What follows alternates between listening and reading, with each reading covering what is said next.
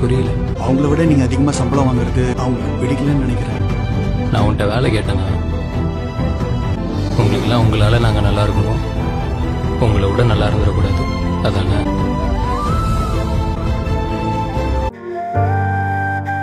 உங்களால நாங்க நல்லா இருக்கணும், உங்களை விட நல்லா இருந்துடக்கூடாது, அதானே?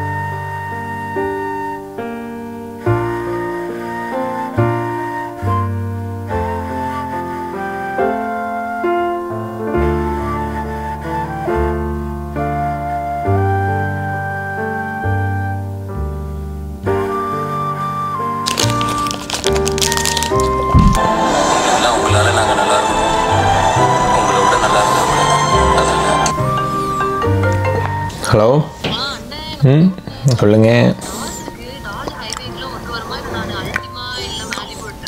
டாட்ஜ் வந்து உனக்கு மைலேஜ் கிடைக்காது. இல்லை டாட்ஜ் ஓகே தான். டாட்ஜில் என்னது, என்ன வண்டி? 2 சீட்டரா 5 சீட்டரா? 5 சீட்டர்னா ஓகே. சார்ஜர்னா 5 சீட்டர் தான். ஆனால் மியாமிக்கெலாம் இது ஃபன்னாக இருக்கும். வரதான் போகிறீங்க, அதை எடுத்துகிட்டு போங்க. என்ன பெரிய வித்தியாசம். Okay bye.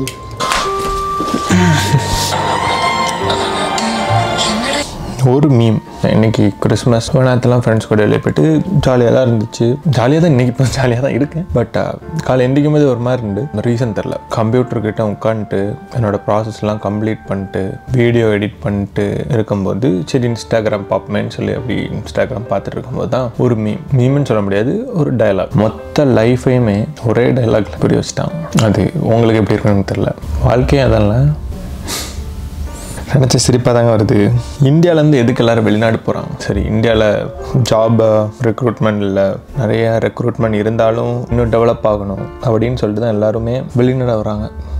சில பேர் மிடில் ஈஸ்ட் டைரெக்டாக ஒர்க்குக்கு போகிறாங்க, சில பேர் Australia, UK, Canada, US, so இப்படி வர்றாங்க. ஜெர்மனி. எதுக்காக? படிக்கிறதுக்கு. ஒரு 10 வருஷத்துக்கு முன்னாடி பார்த்திங்கன்னா எல்லாருமே H1B விசா மூலமாக யூஎஸ் வந்துட்டு இருந்தாங்க. இதுக்கு ஒர்க் ஜாப் பண்ணேன். பட் இப்போ எல்லாருமே என்ன பண்ணுறாங்கன்னா டிஃபால்ட்டாக படிக்க வந்துட்டு ஜாப்புக்கு வராங்க. இங்கே வேலையை கூடுறவங்களே, நீ வேலையும் பார்த்துக்கோ, நான் வேலையும் தர்றேன், நான் அவங்களும் ஸ்பான்சர் பண்ண முடியாது, சரி அப்படின்னு சில பேர் வராங்க. எனக்கு தெரிஞ்ச சில பேர் இருக்காங்க. இங்கே வந்து ஒர்க் பண்ணிட்டு அப்படி அவங்க வேலையை கண்டினியூ பண்ணிட்டு அப்புறம் அப்படி அவங்க வேலையும் பார்த்துட்டு இருக்காங்க. ஸோ அது ஒரு ஆப்ஷன். பட் அது ரேர் நான் சொன்னது.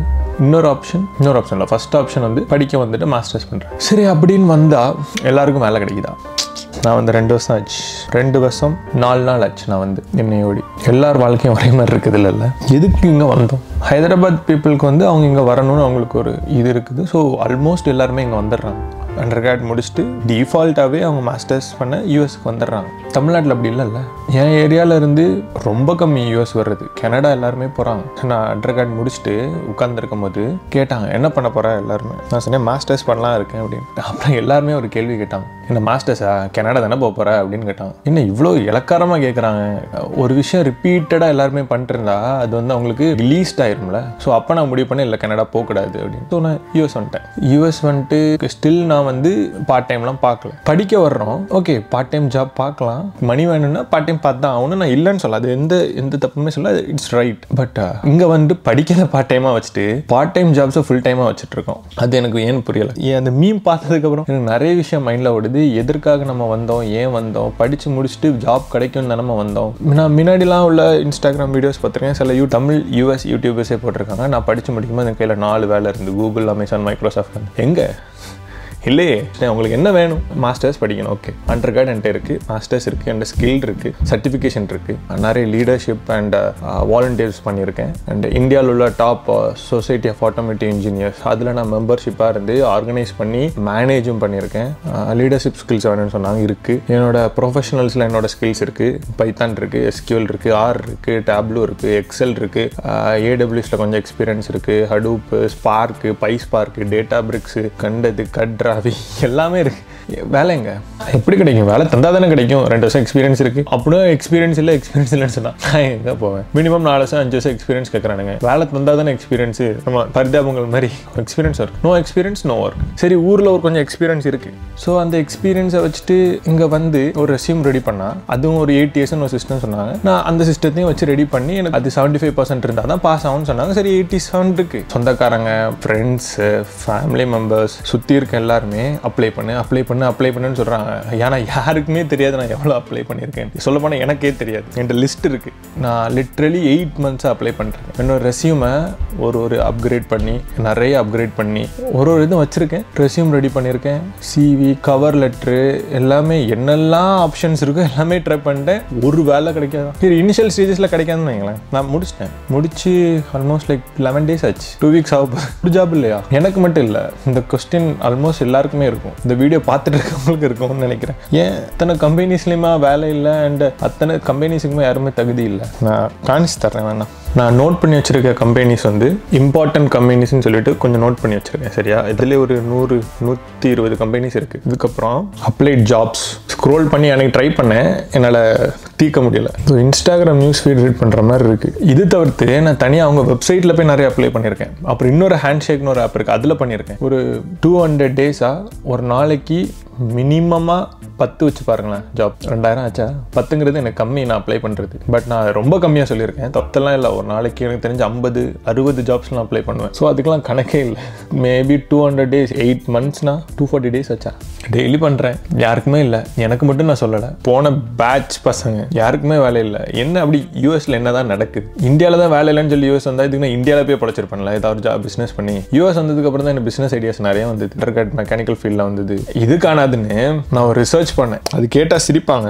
என்னோட ரிசர்ச் வந்து நேஷ்னல் லெவல் காம்படிஷனில் சவுத் இந்தியாவிலேருந்து நான் மட்டும்தான் அதில் செலக்ட் ஆகி அதை போய் பார்ட்டிசிபேட் பண்ணேன். என் கூட இருந்த எல்லாருமே doctorate and 2 doctorate and philosophy students இல்லை, சாரி, ப்ரொஃபஸர்ஸ். அங்கே ப்ரெசென்ட் பண்ண வந்த எல்லாருமே நான் அதை ஜட்ஜுன்னு நினச்சேன். அவங்கள அப்புறம் தான் பார்த்தேன் அவங்களும் பார்ட்டிசிபென்ட்ஸ். அது போய் ப்ரெசென்ட் பண்ணி அதை ஐஎஸ்ஆருக்கு நான் அனுப்பி, தட்ஸ் a huge process. நான் ஃபுல் கம்ப்ளீட் பண்ணல. நான் ஊர்லேயே ஆல்ரெடி யங் சயின்டிஸ்ட் அவார்டு வாங்கின உங்களோட ப்ராஜெக்ட் செய்து கொடுத்த இடத்துல போய் இதை பண்ணி கேட்டேன். அவங்க சொன்னாங்க, இல்லைப்பா இந்த ப்ராஜெக்ட் நான் கம்ப்ளீட் பண்ணிட்டேங்க. ப்ராஜெக்டை என்னோட மாடல் ப்ரோட்டோடைப் என் வீட்டில் இன்னும் இருக்குது. அந்த மாடல் அந்த ப்ரோட்டோடைப்பை கொடுத்து இது எனக்கு இந்த மாதிரி மெட்டலில் வேணும்னு கேட்குறேன். இல்லைப்பா பண்ண முடியாது, வாய்ப்பு இல்லை, கஷ்டம், இந்த மாதிரி தான் சொல்லிட்டு இருந்தாங்க. நான் அது ப்ரெசென்ட் பண்ணி என் ஐஐடியிலேருந்து ஒரு ஸ்டாஃப் வந்து இது நல்ல ப்ராஜெக்ட் நல்லா இருக்குது. அந்த ப்ராஜெக்ட் வந்து கரண்ட்டாக ரஷ்யா வந்து அவங்க மிலிட்ரிக்கு வேண்டி தயாரிச்சுட்டு இருக்காங்க. Still it's in R&D. But நான் வந்து 5 years பேக் நான் கம்ப்ளீட் பண்ணிட்டேன் அந்த project. It's nothing but a leg mechanism which can move over in any surface with its leg, any surface. அது ஒரு ரோபோட்னு வைங்களேன். இது யாரோட, என்னோட தப்பா இல்லை யூஎஸோட தப்பா இல்லை ஜாப் கம்பெனிஸோட தப்பா இல்லை ஒழுங்கா நான் ரெஸ்யூம் பண்ணலையா, ரெஸ்யூம் பண்ணியிருந்தா அவங்க ஒழுங்கா செக் பண்ணலையா, இல்லை அந்த கம்பெனி வந்து ரெஸ்யூம் ஒழுங்கா பார்க்கலையா, இல்லை அவங்க ஜாப் அப்ளிகேஷனே அவங்க பார்க்கல. ஏன்னா நிறைய ஜாப் அப்ளிகேஷன் எப்படி வரும்னா ஒரு அப்ளிகேஷன் இஸ் வியூட் அண்ட் ரிவ்யூடுன்னு வரும். பட் ரிவ்யூட் வந்து என்ன பிரயோஜனம்? ஒரு பிரயோஜனம் இல்லைங்க. அடுத்த ப்ராசஸ் போகணும்ல.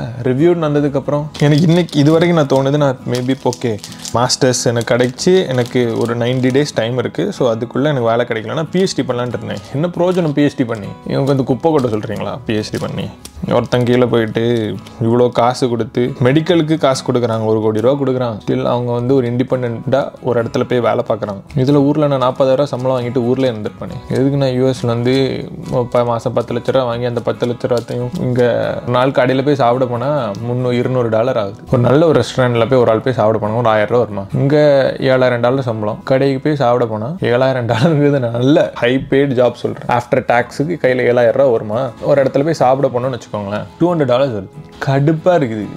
எனக்கு இது வரைக்கும் நேற்று வரைக்கும் நான் அப்படி PhD பண்ணலான்னு தான் இருந்தேன். பட் ஏன் என்ன ஆச்சுன்னு எனக்கு தெரில. எனக்கு நோ ஐடியா தெரில. நான் எதுவுமே எக்ஸ்பெக்ட் பண்ண மாட்டேன். I just have the hope but I won't expect any thing. என்ன சொல்லதுக்கு என்னன்னு தெரில. நான் 11 நாள் ஆச்சு கிராஜுவேஷனுக்கு. இன்னும் வரைக்கும் எனக்கு ஒரு இன்டர்வியூ கால் இல்லை. சாப்பிடும்போது அப்ளை பண்ணுவேன், சும்மா இருக்கும்போது அப்ளை பண்ணுவேன். என்னோட என்டர்டைன்மெண்ட்டே அது ஆயிடுச்சு. என்னோட கை கிராஜுவலாகவே லிங்க்டின் போய் ஜாப்ஸ் போய் அப்ளை பண்ணுது, கரியர் சைட் போய் அப்ளை பண்ணுறது. ஜாப் அப்ளை பண்ணுறதுக்கு நான் முதல்ல அப்ளை பண்ணும்போது கம்ப்யூட்டர் எடுத்து ஒரு இடத்துல உட்காந்து பொறுப்பாக உட்காந்து அப்ளை பண்ணுவேன். இப்போ எனக்கு எப்படி ஆயிடுச்சுன்னா, போகிற போக்கில் நான் இப்போ மேல் படி ஏறி போகும்போது நான் ஜாப் அப்ளை அவ்வளோ கேஷுவல் ஆயிடுச்சு. நான் மாஸ்டர்ஸில் பண்ணும்போது ஒரு ப்ராஜெக்ட்ஸும் ஒரு விஷயமும் நானாக பண்ணது. எதையுமே நான் யார்கிட்ட இருந்துமே காப்பி அடிக்கலை. இங்கே காப்பி அடிக்கிற கான்செப்ட் உண்டு, பட் அதை வாங்கிட்டு அதை மாற்றிடுவாங்க. பட் நான் எதுவுமே அப்படி பண்ணல. நானாக பண்ணி என் உழைப்பு எல்லாமே நானாக பண்ணது. ஸோ யாருமே எனக்கு கேள்வி கேட்க முடியாது. என்கிட்ட யாராவது ஏதாவது கேள்வி கேட்டால் கூட நான் ஐ கேன் ஆன்சர் இட். ஒருத்தனோட திறமை வெளியே வரணும்னு அவன் தனியாக வரணும்னு சொல்கிறாங்க. பட் நான் ஓகே, நான் வந்துட்டு எனக்கு புரிஞ்சிச்சு, can understand what I can do. But அந்த திறமையை வெளிப்படுத்துறதுக்கு ஆப்ஷன் இல்லையே. நான் என்ன சொல்லணும்னு தெரில, ஐடியாவே இல்லை, 0 ஐடியா. ஸோ எதுக்கு நான் இப்போ யூஎஸ் வந்தேன்? படித்து முடிச்சிட்டேன், வேலை பார்க்கலாம், வேலையை அப்ளை பண்ணிட்டேன், ஒரு வேலை இல்லை ஸ்டில். இதுக்கப்புறம் நான் யூஎஸ்ல இருந்து வேலையை அப்ளை பண்ணிட்டு தான் இருக்க போகிறேன் கிடைக்கிற வரைக்கும். அதுக்கப்புறம் என்ன? Question mark. இன்றைக்கி ஒன்று பிளானே என்னென்னா, என்னோட சரி கிறிஸ்மஸுக்கு நான் என்ன பண்ணுறேன்னு சொல்லிட்டு ஒரு வீடியோ எடுக்கணும்னு என்னோட பிளானே. எரிச்சலாக இருக்குது. பட் ஸ்டில் நான் சிரிச்சுட்டு தாங்க இருக்கேன். எனக்கு தெரில, அது மேனுஃபேக்சரிங் டிஃபெக்ட்னு நினைக்கிறேன். ஒன்றும் பண்ண முடியாது. ஸோ யாருமே வருத்தப்படாதீங்க இந்த மாதிரி பேசிகிட்டு இருக்கேன்னு. ஸோ என்னோட இதை வந்து உங்கள்கிட்ட ஷேர் பண்ணிக்கிட்டேன், மற்றபடி எதுவும் இல்லை. ஸோ எப்போவுமே சிரிச்சிட்டே இருங்க, எல்லா இதையும் எக்ஸ்பெக்ட் பண்ணாதீங்க, எப்போவுமே ஹோப்போடு இருங்க. Don't expect any thing and just have a hope for what you are doing and what you want. Because expectation ஹர்ட்ஸுங்க. Basically எந்த விஷயத்தாலும் யோசிச்சு பாருங்கள், நீங்கள் எக்ஸ்பெக்ட் பண்ணது உங்களுக்கு கிடைக்கலன்னா ஹர்ட் ஆவீங்க. இதே நீங்கள் ஹோப் ஓடி ஓகே ஒரு நாள் வரும் அப்படின்னு சொல்லியிருந்தீங்கன்னா அது வந்துட்டா நீங்கள் ஹாப்பியாக இருவீங்க, அவ்வளோதான்.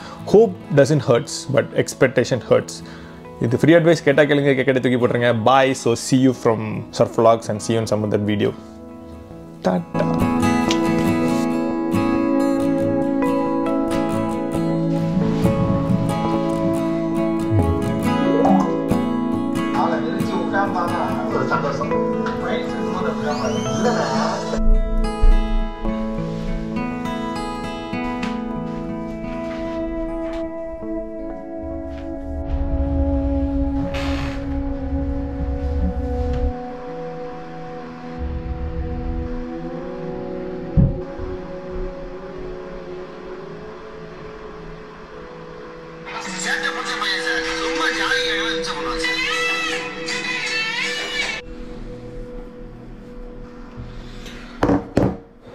கைப்புள்ள இன்னும் ஏண்டா முடிச்சுக்கிட்டு இருக்க?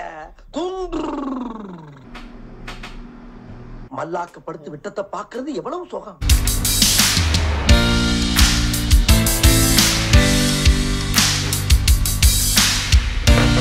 அது மாசத்துக்கு ஒரு வாட்டி அந்த டிப்ரெஷன் ஸ்டேட்டுக்கு போயிடுவேன்.